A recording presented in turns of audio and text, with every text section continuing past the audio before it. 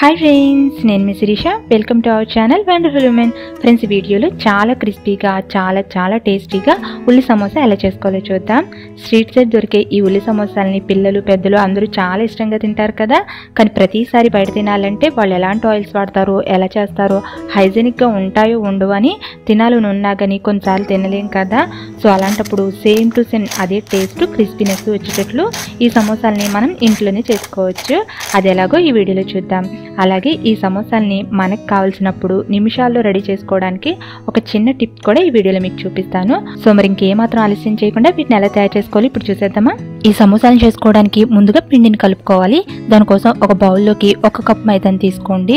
మీరు ఇలా మొత్తం మైదాని తీసుకునే బదులు కావాలంటే 1/2 కప్ మైదా, 1/2 కప్ గోధుమ పిండి అయినా తీసుకోవచ్చు. ఇప్పుడు ఇందులో టేస్ట్కి సరిపడా సాల్ట్ వేసుకోండి. 1/2 టీ స్పూన్ సాల్ట్ వేసుకుంటే సరిపోతుంది.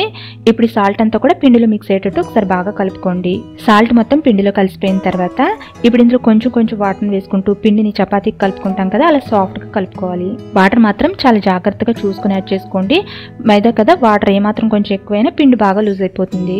ఇప్పుడు ఇందులో కొంచెం ఆయిల్ వేసుకుని ఈ ఆయిల్ మొత్తం పిండి ముద్దకు పట్టేటట్లు అదే విధంగా పిండి ముద్దను కూడా 1 నిమిషం పాటు గట్టిగా ఒత్తుతూ కలుపుకోండి. చూడండి, దీనికి పిండిని ఈ విధంగా గట్టిగా కాకుండా పల్చగా కాకుండా ఇలా సాఫ్ట్గా కలుపుకోవాలి. ఇప్పుడు ఒక శుభ్రమైన క్లాత్ని బాటతో తడిపి గట్టిగా నీళ్లు పిండేసి దాన్ని దీని మీద వేసుకుని ఈ పిండి ముద్దని 15 to 20 నిమిషాల పాటు నానపెట్టుకోండి. ఇలా కొంతసేపు దీన్ని నానపెట్టుకునేటప్పటికి చూడండి పిండి ముద్ద ఈ విధంగా కొంచెం సాఫ్ట్ అవుతుంది. ఇప్పుడు మళ్ళీ దీన్ని మరొకసారి 1 నిమిషం పాటు గట్టిగా ఒత్తుతూ కలుపుకోండి. ఇలా 1 నిమిషం పాటు పిండి ముద్దను బాగా కలుపుకున్న తర్వాత ఇప్పుడు ఇందులోంచి ఇలా చిన్న పిండి ముద్దలు తీసుకుని రౌండ్ బాల్స్ లో చుట్టుకోండి.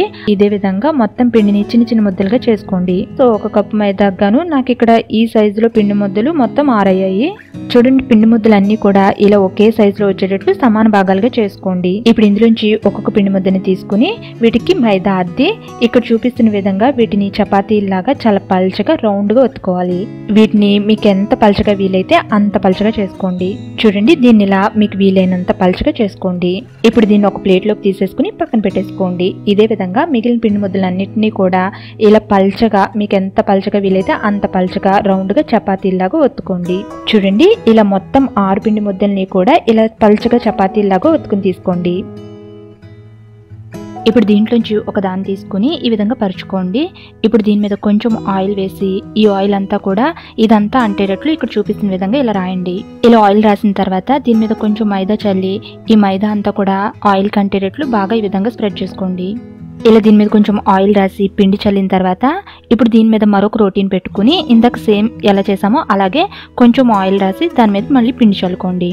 ఇలా మనం మొత్తం 6 రోటీలు చేసుకున్నాం కదా, 6 రోటీలను కూడా ఒకదాని మీద ఒకటి ఈ విధంగా పెట్టుకుంటూ మధ్యలో ఆయిల్ పిండి వేసుకోండి. చూడండి, అన్నిటినీ కూడా మధ్యలో కొంచెం ఆయిల్ పిండి వేస్తూ ఇలా ఒకదాని మీద ఒకటి పెట్టుకోండి. ఇప్పుడు దీని మీద కొంచెం పిండిని వేసుకుని మళ్ళీ మరొకసారి దీన్ని పలుచగా ఒత్తుకోవాలి. దీన్ని ఒకవైపే ఒత్తుకోండి, 2 వైపులన తిప్పుతూ ఒత్తుకోకండి. చూడండి, దీన్ని ఇంచుమించు ఈ మందం వచ్చేటట్లు చేసుకోవాలి. ఇలా చేసేసుకున్న తర్వాత దీన్ని ఫ్రై చేసుకోవాలి. సో దానికోసం స్టవ్ మీద ఒక వెడల్పాటి ప్యాన్ పెట్టుకోండి. ప్యాన్ హీట్ అయిన తర్వాత దీన్ని పెనం మీద వేసేసి దీన్ని ఇప్పుడు 20 నుండి 30 సెకండ్స్ పాటు కాల్చుకోండి. ఇది కొంచెం కాలిన తర్వాత దీన్ని వెనక్కి తిప్పేసేయండి. ఇప్పుడు పైన లేయర్ని ఇక్కడ చూపిస్తున్న విధంగా నెమ్మదిగా పైకి లాగుతూ తీసేయండి. మనం రోటీస్ చేసుకున్నాక వాటి మధ్య కొంచెం పిండి ఆయిల్ వేసుకున్నాం కదా, సో దానివల్ల ఇది కాలిన తర్వాత పై లేయర్ మనకి ఇలా ఈజీగా వదిలిచ్చేస్తుంది. ఇప్పుడు మళ్ళీ దీన్ని 20-30 సెకండ్స్ పాటు కాల్చుకుని మళ్ళీ దీన్ని వెనక్కి తిప్పి పైన లేయర్ని తీసేసుకోండి. ఎక్కువసేపు మాత్రం అస్సలు కాల్చేద్దండి, జస్ట్ కలర్ మారుతూ ఉంటే చాలు. ఇలా ఒక్కొక్క వైపున కూడా 20-30 సెకండ్స్ పాటు కాల్చుకుంటూ పైన లేయర్స్ని తీసేసుకుంటూ మొత్తం అన్నిటిని కూడా తీసేసుకోవాలి. ఇలా మొత్తం అన్నిటిని కూడా కాల్చుకుని తీసేసుకుంటే మనకి సమోసా షీట్స్ రెడీ అయిపోయాయి. ఇప్పుడు ఇలా చేయడం వల్ల చూడండి మనకి షీట్స్ అనేవి ఎంత పలుచగా వచ్చాయో. మీకు ఈ ప్రాసెస్ కొంచెం కష్టం అనిపిస్తే రోటీస్ని చాలా పలుచగా ఒత్తుకుని పెనం మీద 2 వైపులన 10 సెకండ్స్ పాటు ఫ్రై చేసుకునైనా షీట్స్ని చేసుకోవచ్చు. అయితే వాటికన్నా కూడా ఇలా షీట్స్ని తయారు చేసుకుంటే మనకి షీట్స్ చాలా పలుచగా వచ్చి సమోసాలు క్రిస్పీగా వస్తాయి.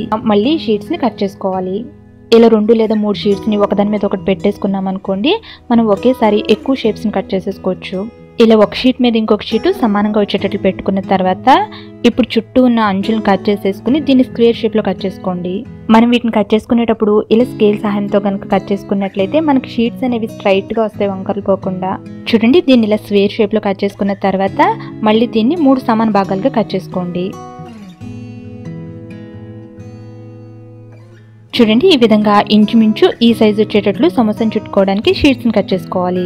నాకు ఇంచుమించుగా ఇక్కడ ఒక్కొక్క షీటు వచ్చేసి వెడల్పు 6 సెంటీమీటర్లు వచ్చింది, పొడవు 18 సెంటీమీటర్లు వచ్చింది. ఈ విధంగా షీట్స్ అన్నిటిని కూడా కట్ చేసుకోవాలి. షీట్స్ అన్ని కూడా ఒకే సైజులో వచ్చేటట్లు చూసుకోండి. అప్పుడు సమోసాలన్నీ కూడా ఒకే సైజులో వచ్చి చూడడానికి కూడా బాగుంటాయి. ఈ షీట్స్ అన్ని కూడా ఒకే సైజులో రావడానికి ఒక షీట్ని తీసుకుని దాని ఆధారంగా మిగతా షీట్స్ని దాని మీద ఇలా పరుచుకుని కట్ చేసుకుంటే మనకు షీట్స్ అన్ని కూడా ఒకే సైజులో వస్తాయి. చూడండి రోటీస్ అన్నిటిని కూడా ఇలా అన్ని ఒకే సైజులో వచ్చేటట్లు షీట్స్ లా కట్ చేసేసుకోండి. సో ఇప్పుడు సమోసా చుట్టుకోవడానికి మనకి షీట్స్ రెడీ అయిపోయాయి కదా. అయితే స్టార్టింగ్లో మీకు ఒక టిప్ చెప్తానన్నాను కదా, సమోసాలని మనకి కావాల్సినప్పుడు నిమిషాలు ఎలా రెడీ చేసుకోవాలో. అదేంటంటే షీట్స్ అన్నిటిని మనకు వీలైనప్పుడు ముందుగానే ఇలా తయారు చేసేసుకుని వీటిని అన్నిటిని ఒక జిప్ లాక్ కవర్లో పెట్టుకుని వీటిని ఫ్రీజర్లో కనుక మనం స్టోర్ చేసుకున్న ఇవి దాదాపు వారం రోజుల వరకు నిల్వ ఉంటాయండి. అప్పుడు వీటిని మనకు కావాల్సినప్పుడు సమోసాలు చేసుకుని ఫ్రై చేసేసుకోవచ్చు. అప్పుడు మన పని కొంచెం ఈజీ అవుతుంది. ఫ్రెండ్స్, సమోసా చేసుకోవడానికి సమోసా షీట్స్ రెడీ చేసేసుకున్నాం కదా. మరి సమోసా లోపల పెట్టుకోవడానికి ఉల్లిపాయ మిక్స్ని ఎలా తయారు చేసుకోవాలి ఇప్పుడు చూద్దాం. ఒక బౌల్ తీసుకుని అందులో ఒక పెద్ద ఉల్లిపాయని వీలైనంత సన్నగా ఇలా చిన్న ముక్కలుగా కట్ చేసుకుని వేసుకోండి. అలాగే కొంచెం పచ్చిమిర్చి తరుగు కూడా వేసుకోండి. తర్వాత మీ దగ్గర ఉంటే ఇందులో అరకప్పు అటుకులను కూడా వేసుకోండి. అటుకులను కూడా ఇలా కొన్ని వేయడం వల్ల సమోసా టేస్ట్ బాగుంటుంది. తర్వాత ఇందులో టేస్ట్కి సరిపడా సాల్ట్, పావు టీ స్పూన్ పసుపు, అర టీ స్పూన్ కారం, అర టీ స్పూన్ గరం మసాలా,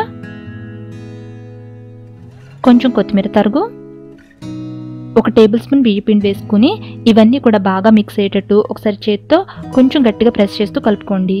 ఇందులో ఇలా కొంచెం బియ్య పిండి వేసి కలిపితే ఇది పకోడీ పిండిలా ఉండి సమోసాను ఫ్రై చేసినప్పుడు ఇవి కూడా ఫ్రై అయ్యి లోపల కూడా క్రిస్పీగా ఉంటుంది.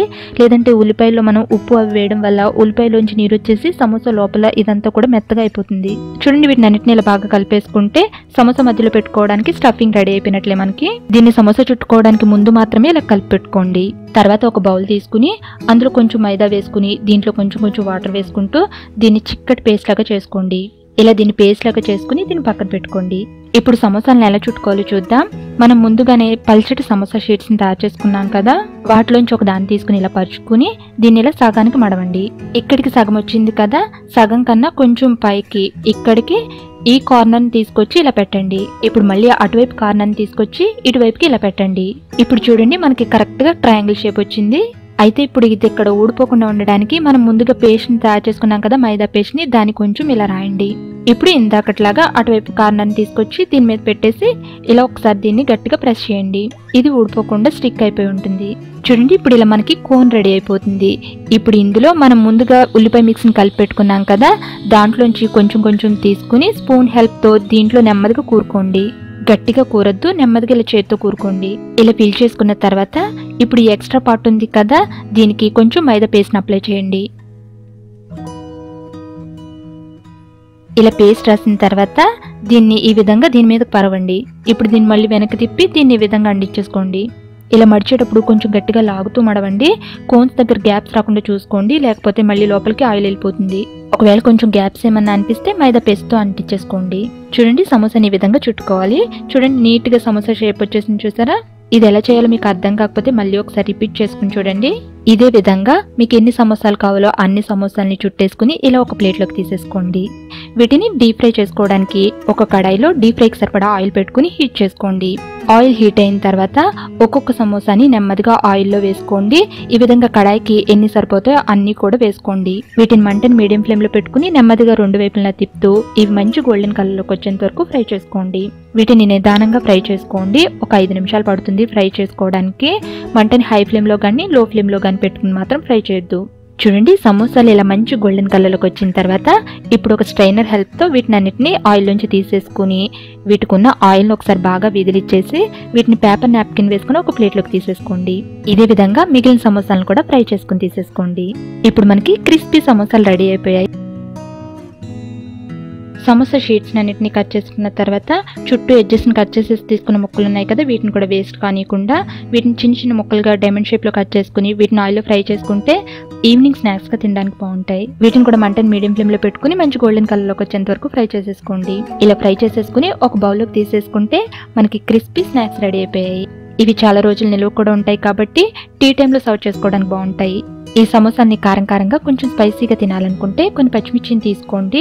పచ్చిమిర్చి మధ్యలో ఈ విధంగా చాక్తో ఘాట్లు పెట్టుకోండి. మధ్యలో ఏమన్నా కొంచెం పెద్ద విత్తనాలు ఉంటే తీసేసుకోండి. ఇలా పచ్చిమిర్చి కన్నిటికి ఘాట్లు పెట్టుకుని తీసుకుని వీటిని అన్నిటిని ఆయిల్లో వేసుకుని డీప్ ఫ్రై చేసుకోండి. పచ్చిమిర్చి లైట్గా ఫ్రై అయిన తర్వాత వీటిని ఆయిల్ నుంచి తీసేసిన తర్వాత వీటి మీద కొంచెం సాల్ట్ చల్లుకోండి. సాల్ట్ చల్లిన పచ్చిమిర్చిని సమోసాల్లో వేసేసుకుని సర్వ్ చేసేసుకోండి. సమోసాలు తినేటప్పుడు మధ్య మధ్యలో ఈ పచ్చిమిర్చిని తింటూ ఉంటే స్పైసీగా భలే ఉంటాయి. ఉల్లి సమోసాని ఇలా చేసుకుంటే అచ్చం మనకి స్ట్రీట్ సైడ్ దొరికే సమోసాల్లానే ఉంటాయి ఇవి.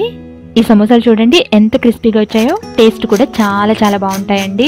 అంతేకాకుండా మీకు తెలుసు కదా సమోసాల్లో చాలా ఫ్లేవర్స్ ఉంటాయి. ఆలు సమోసా, స్వీట్ కార్న్ సమోసా, బఠానీ సమోసా, గోబీ సమోసా లాంటివి. ఇవన్నీ కూడా ఇదే విధంగా తయారు చేసుకోవచ్చు. కానీ లోపల స్టఫింగ్ మాత్రం మీకు నచ్చినవి పెట్టుకుని మీకు నచ్చిన వెరైటీలో తయారు చేసుకోవడమే. ఫ్రెండ్స్, ఐ హోప్ ఈ రెసిపీ మీకు నచ్చుతుంది, యూజ్ అవుతుంది అనుకుంటున్నాను. మరి మీకు ఈ రెసిపీ నచ్చినట్లయితే ఈ వీడియోని లైక్ చేయండి. కుదిరితే మీ ఫ్రెండ్స్ అండ్ ఫ్యామిలీకి కూడా షేర్ చేయండి. ఒకవేళ మీరు కనుక సమోసాని ఇలా తయారు చేసినట్లయితే మీకు ఎలా కుదిరాయో మీ అభిప్రాయాన్ని నాకు కమెంట్లో కూడా తెలియజేయగలరు. అలాగే ఈ వీడియో నచ్చిందో లేదో కూడా చెప్పండి.